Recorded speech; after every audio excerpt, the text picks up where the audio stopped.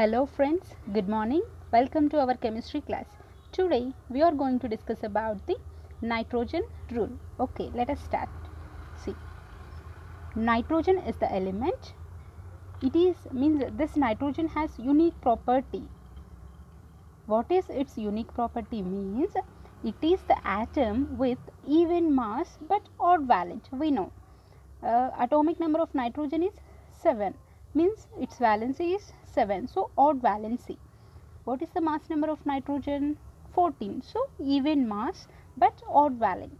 Okay, next, nitrogen rule states that see, a molecule that has, means here we can take any molecule, if means in that molecule even number of nitrogen atoms or nitrogen atoms may be absent.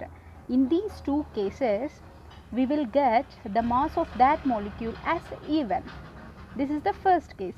Whereas a molecule that has odd number of nitrogen atoms has odd nominal mass. I hope you understood friends. Let's see again. See, here we can take any molecule and we had to count the number of nitrogen atoms.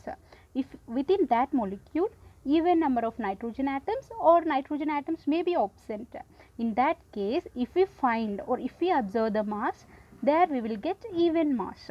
Whereas, and this is the second case friends, see, whereas a molecule, that molecule may have odd number of nitrogen atoms, then there we will observe odd mass. See, that is the nitrogen rule. Okay, let's see the uses. See, use.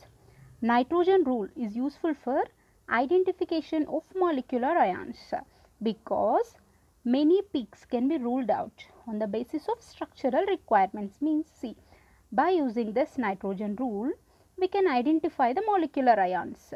Why? Means because many peaks can be ruled out based on the structural requirements. So, that's why. Okay, next. This nitrogen rule is applicable for the compounds having carbon, hydrogen, oxygen, nitrogen, sulfur and halogens. Okay, the compounds which are having these atoms. So, for this the nitrogen rule is applicable. Okay, let us understand this by taking some examples. Okay, see, here we have taken methylamine. So, according to our rule, first what we had to do? First we had to count the number of nitrogen atoms. See, in this only one nitrogen atom is present. So, odd number of nitrogen atom is present. So, we know that if we have odd number of nitrogen atoms means we will get odd mass. So, see, here the number of nitrogen atoms are 1. So, odd number. Mass. So, here we have to find the mass. We know the mass of carbon is 12, hydrogen is 5. See, here the nitrogen. So, 1 nitrogen means 14 mass. So, here we got 31, that is odd mass. Okay, odd number of nitrogen atoms are present. So, here we got odd mass. Okay, this is example for odd number of nitrogen atoms having odd mass.